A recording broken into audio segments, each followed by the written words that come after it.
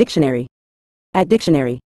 Illicitness refers to the quality or state of being illicit, encompassing behaviors, actions, or circumstances that contravene legal, moral, or social standards.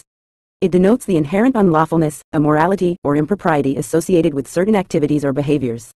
The concept of illicitness extends beyond mere legality to encompass actions that are generally considered unethical, dishonest, or harmful to individuals or society. Activities such as drug trafficking, money laundering, bribery, and human trafficking exemplify the breadth of behaviors that fall under the umbrella of illicitness, carrying with them the potential for legal consequences, social stigma, and adverse impacts on communities and individuals involved.